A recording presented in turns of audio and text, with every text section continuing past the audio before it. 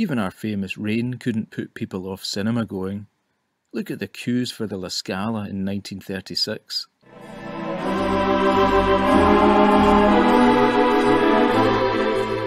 Welcome to our wander through Glasgow's picture palaces, brought to you by Glasgow Museums, City Archives, Special Collections and other amazing archives. In the 1930s and 40s, Glasgow had more cinemas per person than any city outside America, earning it the name Cinema City. There were over 130 cinemas in Glasgow. But what does Cinema City look like today? Are picture palaces a thing of the past? Visiting the cinema was more than just going to see a film. It was about luxury and glimpsing glamour. Imagine passing through the doors of the Paramount beneath its towering lights and buzzing neon sign. Your ticket granted entry to a picture palace where the staff were on show and your every sense was awakened. Doormen and ushers would welcome you past polished doors up to the cafe, restaurant or the auditorium itself. Choosing which cinema to go to can't have been easy, as these 1945 entertainment listings from the Evening Times show, the choice was vast. So many cinemas with such appealing names: Arcadia, Mecca, Vogue, Regal. There was something unique about the cinemas in their name and their character. This magazine of the Toledo from 1939 contained news from the manager and shows the Spanish-American influence on the cinema's hacienda-style window. Another unusual cinema was the Orient, which opened in 1932. It must have been quite a sight in Glasgow's East End, with its Mesopotamia-inspired tower and exotic motifs. The Orient closed in 1965, but reopened after as a bingo venue.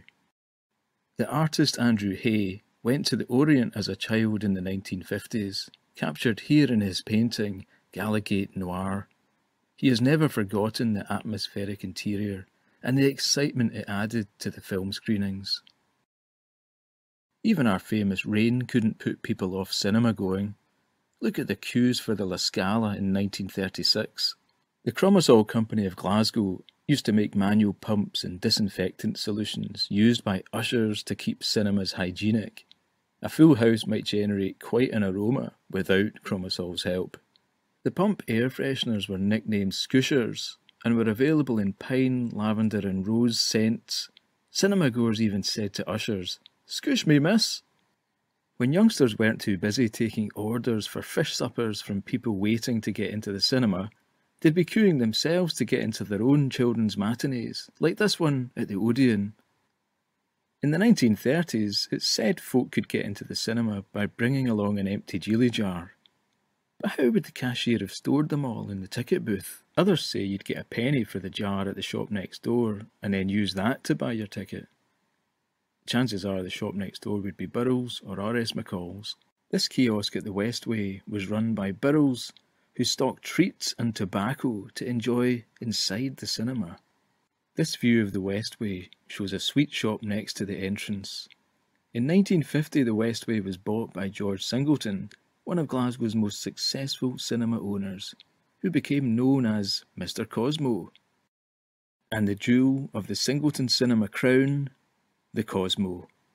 The Cosmo opened in 1939 as Scotland's first cinema for art house and world film.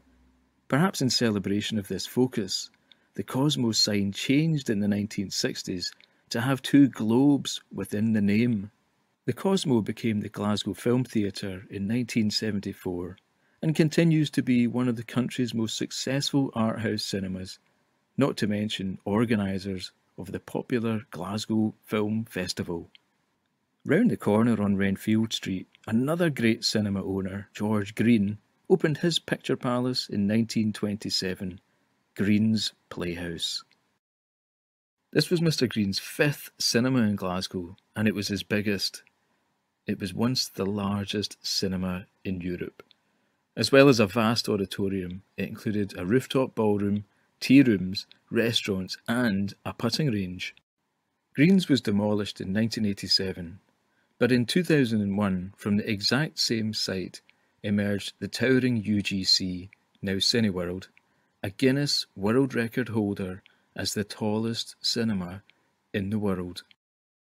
At one time in Glasgow's city centre, there were 23 cinemas. Today there's just a few. But these actually provide more cinema screens than in Glasgow's golden era, totalling 24. Once the St Enoch Centre opens The View, the city's newest 9-screen multiplex, that total will become 33.